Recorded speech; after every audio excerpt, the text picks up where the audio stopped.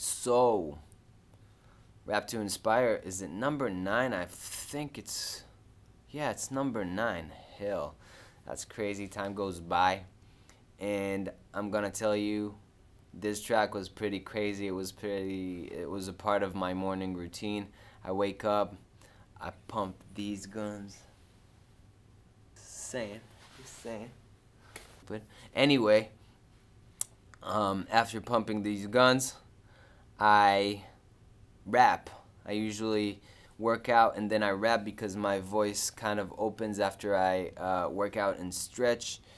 And I had this like low bassy kind of weird tired voice, as you can hear in the first verse that I do it and that I actually recorded it, and it just came out as in like an exercise of memorizing lyrics. So I just realized that that's what I wanna write for this week. So it was awesome. The rap was written yesterday, by the way. Like, what day is it today?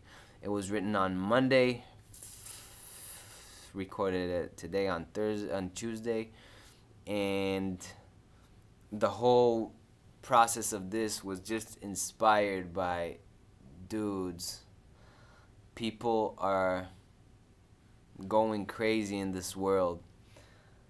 Not going crazy, but you know, just like me, how I was like, oh, I was thinking, I upload a video, oh my god, I got 50 people watching it, nobody loves me, oh my god.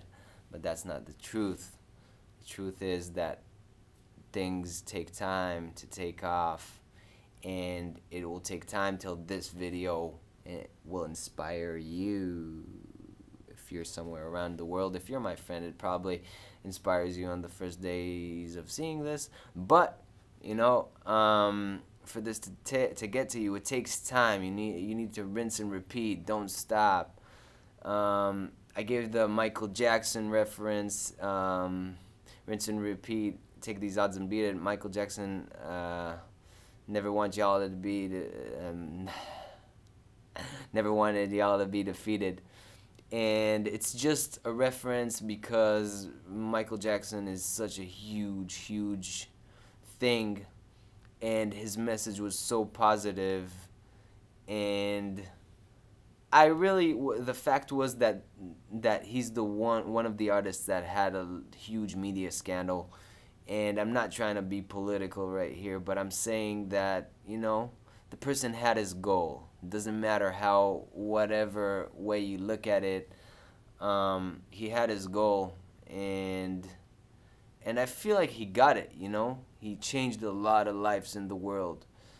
So I try to kind of continue what he says, and really I feel like he put his word out there, and you know, went with it so consistently and so hard into it, and he's such an amazing inspiration. There's a part with Dr. Zeus in the end, and I grew up on his content. I read All the Places You Will Go not too long ago, and it has such direct reference to people trying to live their dreams and do whatever they want, and I hope this will put you in perspective. Me as a creator, everyone faces his own things, his own shit, and his own hardships, and the fact is that you have only small things that you can really take control of, and this is the things that you can control. A lot of us get bummed about things that we do not control, and it's okay because it happens. And but the thing is, we make assumptions instead of going and doing what we really can to either make these assumptions not true or just, you know, to face it. We don't face it with the actions we can do. We face it with getting into bad feelings and hardships. I really hope this comes out clear, and I really hope whoever is seeing this is waking up in the morning. You're waking up in the morning and you're thanking for something. Okay? There are people who are wishing they could have one of the monitors you're seeing this at somewhere in the world. So be grateful.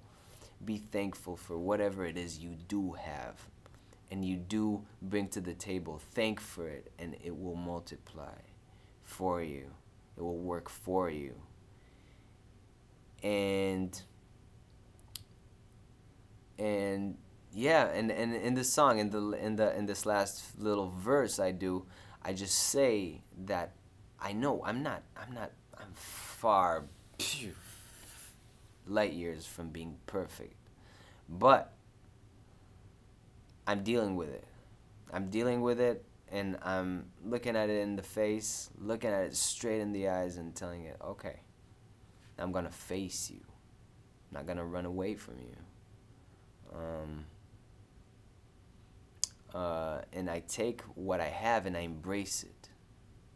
Okay, first step is to embrace what you have, what you do have, and then face all these things that you I spy in my new supply of things I used to cry for. It's like it's just talking about. First, it's like lyrically funny because I spy in my little eye, or whatever a person would think, but people are looking into their own materialistic things, and it's not enough for them. But really, like really. So what I'm saying is just like it's. You'll hear me saying this more, but be thankful for what you do have, and you can be thankful for, and the resources you do have. Be thankful for it. Be grateful for it. And gratitude only brings amazing things. So, peace out. I'll see you in the next rap. Hope you like it. Write your comments. Tell me what you thought, what you think I can change, what you think I can do better. I've been doing all the production and everything. Let me know what you think.